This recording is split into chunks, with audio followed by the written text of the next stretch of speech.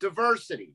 Food. There are spices to really change the flavor and make something that previously I would have thought is bland to a taste that I enjoy. I then begin to see even a broader base of perspectives. And I think when it comes to diversity, and particularly in the business world, there's the opportunity to learn from completely different perspective than I may have myself. Simon Sinek says the reason that diversity is so powerful and so meaningful is because the different points of views, different things that people bring to the table. As long as one thing is in place, they all share the same values and the same vision for the company. This is why it's so important that you have mission statements, because then no matter what the background is, you're sharing a direction of what you're going together as. I grew up in Bay Area of California. My street that I grew up on as a kid, the most diverse place. And it was great. I tried all different foods growing up. We didn't do religion in my house, but then I had friends that were Catholic and Christian and Jehovah's Witnesses and Mormons and Muslim and Buddhist. We all hung out. We played football in the streets. We had fun. We played basketball. And so as I've traveled the world, it's been very interesting to see that that's not how everybody grew up. Sometimes I feel like the whole world should act like my dad's house. My dad had one rule: just don't be a jerk. You can believe what you want. You can be who you're going to be. You can love who you want to love. I want you in my house. If you're respectful and you're a great person, please come have dinner with me. But if you're a jerk and you're a jackass, get the fuck out of here. And you could be a jackass that believes everything I believe. Still get the fuck out, right? It's natural for us, particularly in America, to think so much about demographics. But diversity, that's why I like that cooking example, right? And how I spice things up to create a different flavor. You do the same thing with the team, and you have these different skill sets that really help hone into, like, do I need a second or third or fourth leader that's really great at strategy when the weakness on the team is coaching and development? Then probably I want to target that person so that I can balance my team out.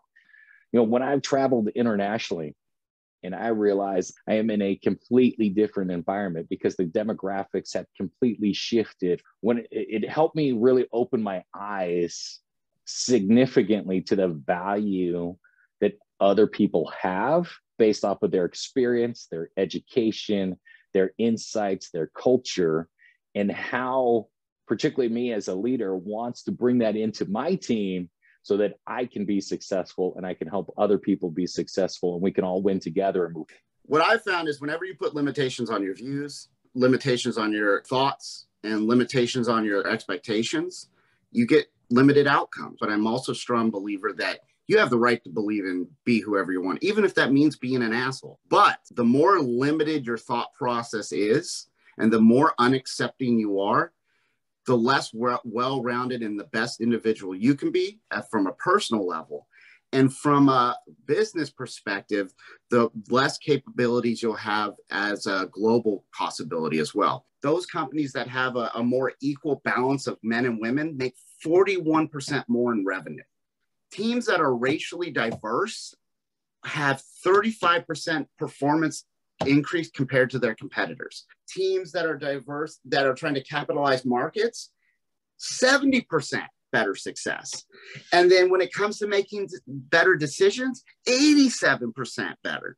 So the reality is there is nothing that supports separation to be a better outcome. Day one, as I started working in a contact center, is how diverse that environment is. And it doesn't matter as much how you look. So it really comes down to the ability to use words, follow processes, tools and systems, and your tone, right? And how you communicate. I think that's one of the things I learned to actually value is the fact that there is so much diversity. Honestly, I never worked in a place before that had so many people that were gay or lesbian or trans or bisexual. That part of the game didn't really matter across the board. And this is going back well more than a decade. Things were changing. This is before in the US, gay marriage was legal. And I found that incredible because it really helped me understand that there can be places that are brought together easily in terms of where diversity can make a big difference. And at that point, it really then begins to go to, and someone's performance is really based off of their skill set versus demographic factors. And something I've always valued and always appreciated as I've continued to grow as a leader within that business. Again, Ray Dalio, everybody has blind spots. And some of those blind spots are related to demographics, and they're taught culturally all across the world in different ways. But the fact is, if we know we have blind spots and you bring somebody on your team that can help see that blind spot that I can't see, that's going to help the team grow. And that's where diversity matters. Keeping your mind open to everything. And that's even the things that you might not have ever thought were part of it. And again, we'd love to hear from our community. And if you haven't done it already, like and subscribe.